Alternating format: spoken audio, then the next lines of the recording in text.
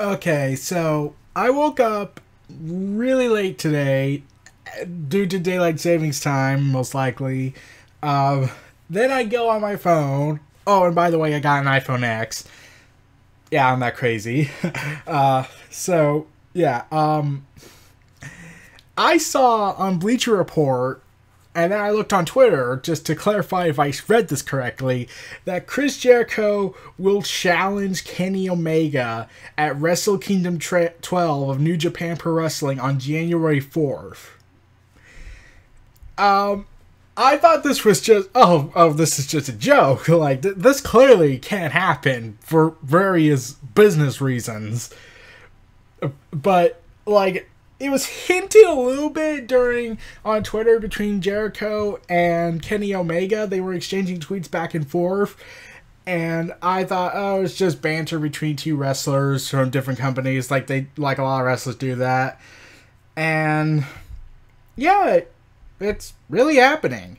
Yeah, I was surprised by that.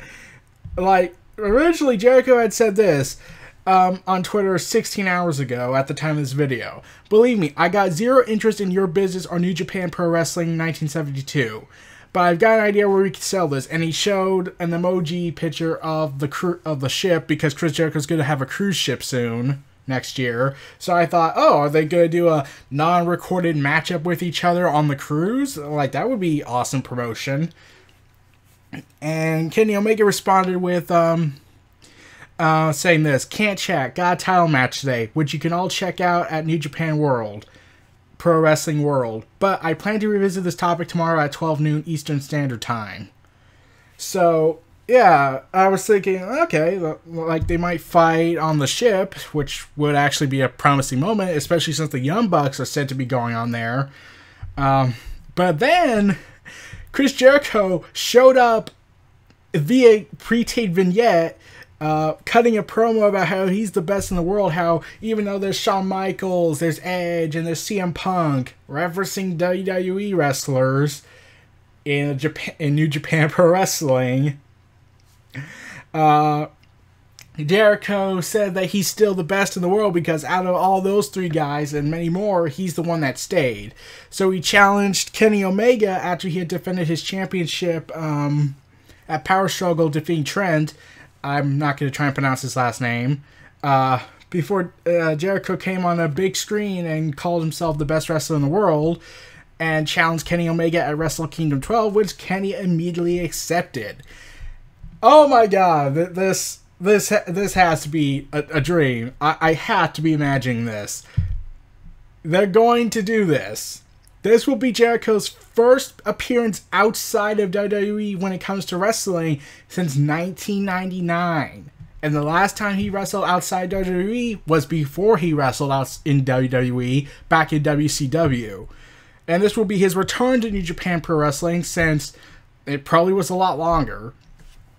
Like, before he went to WCW, he went to ECW, and then I think before that he was in Japan. I could be wrong. So, yeah, like, Kenny Omega and Jericho exchanged tweets back and forth, like Chris Jericho saying he comes from the major leagues and Kenny Omega comes from the minor leagues. And Kenny Omega took shots at the WWE without directly mentioning them. So, yeah, I was generally surprised that this match is like, oh my god, this match is actually happening? We're taking social media exchanges seriously now? Oh, man, this could be very big. So, yeah, like Miz and Baron Corbin, like, okay, now you don't have to care about that matchup, because their exchange on Twitter, because they're not Chris Jericho and Kenny Omega.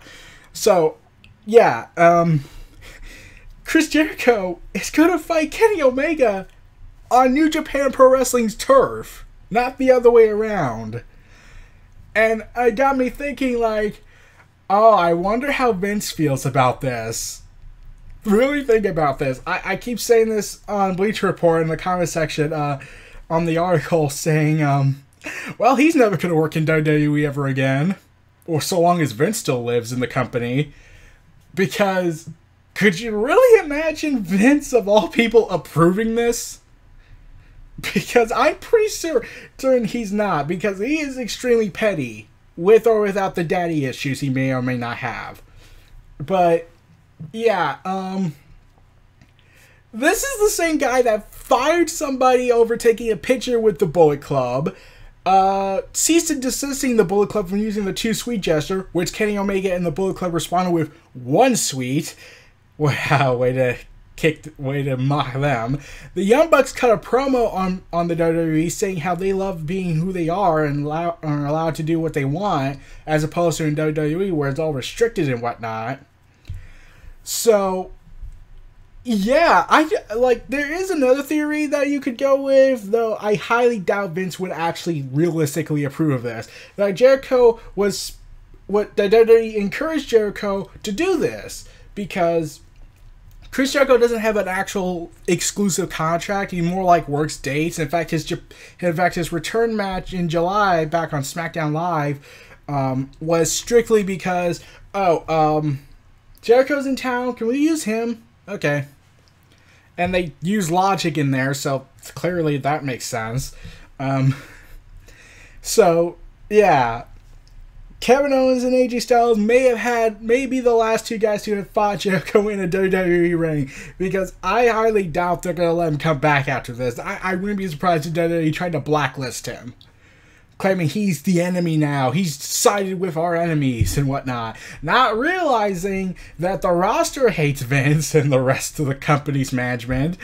And Triple H is like, oh god, are you being serious? Like, I tried to talk you out of firing Titus O'Neil. Do I have to talk you out of this? So, yeah, Kenny Omega and Chris Jericho, they're going to steal the show. I guarantee it. In fact, I might watch this match live, if I can. Like, I would be tempted to get the New Japan Pro Wrestling World thing, which is like the WWE Network, but I don't think it'd be worth just doing it for one match, though. This is Chris Jericho and Kenny Omega. The Ayatollah Rockerola versus the Cleaner. The Alpha versus the Omega. The best of the world of WWE versus the best of New Japan Pro Wrestling. Oh god, there is so much. And it's not like Jericho needs the WWE for anything. He wants to wrestle. He could not have done this. And they could just exchanged on Twitter and no one would be much of eye of the beholder. Because, wrestlers exchange tweets all the time. Especially Jim Ross. So, to see that this match is actually happening, Jericho doesn't need to wrestle. He just wants to wrestle. And WWE is going to do everything in their power, probably. Like I said, there's also a slight chance that maybe that they want to see if they can work with New Japan Pro Wrestling. Though, considering Vince is very anti-helpful, and the guy that mostly seems to be the ambassador towards independent wrestling is Triple H, I don't see how Vince could be talked into doing this. Especially since everyone keeps saying, better than WWE! And whatnot. Yeah, I know that chant doesn't really exist, but still. Yeah, Kenny Omega, Chris Jericho, they're guaranteed to steal the show. Well, that's hard to say because Japan has really talented wrestlers like Kazuchika Okada. I finally got that name right. So, I pat myself on the back there. But Chris Jericho, yeah, I don't see him coming back to WWE after this. I just don't. It's not his fault. It's Vince's fault because he's going to do everything in his power to make certain that he doesn't come back. I wouldn't be surprised if he treated him like Sexy Star, except Sexy Star committed a horrible atrocity on the face of wrestling. So, yeah. Vince, you just lost Chris Jericho pretty much. Chris Jericho may no longer need WWE, and he just wants to do this for fun and wants to get on the huge gravy train, huge high-speed train going on in Japan. So, oh god, like, let's see. If Chris Jericho wrestles the WWE style, that's going to give him serious heat in Japan. Like, I can imagine Chris Jericho saying that he's from the major leagues and he's just indulging them with he's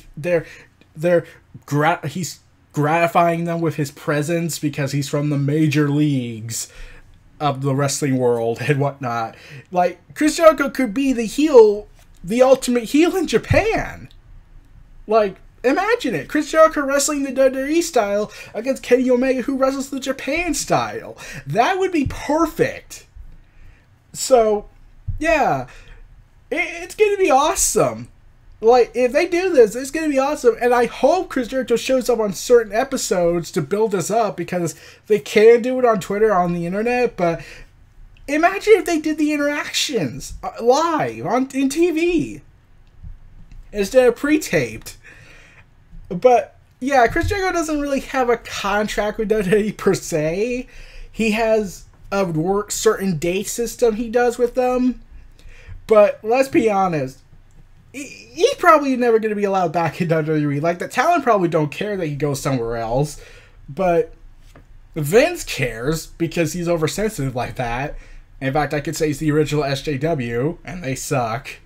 But, yeah, it's going to be... Oh, God. I can't stop laughing at this, because it's just so crazy that this is actually happening. Oh, man. So, yeah, those were my thoughts on Chris Jericho versus Kenny Omega announcement for New Japan Pro Wrestling's Wrestle Kingdom 12. This was Neo Reality Aaron Jr. Feel free to like, comment, subscribe, and donate. Stay tuned for more.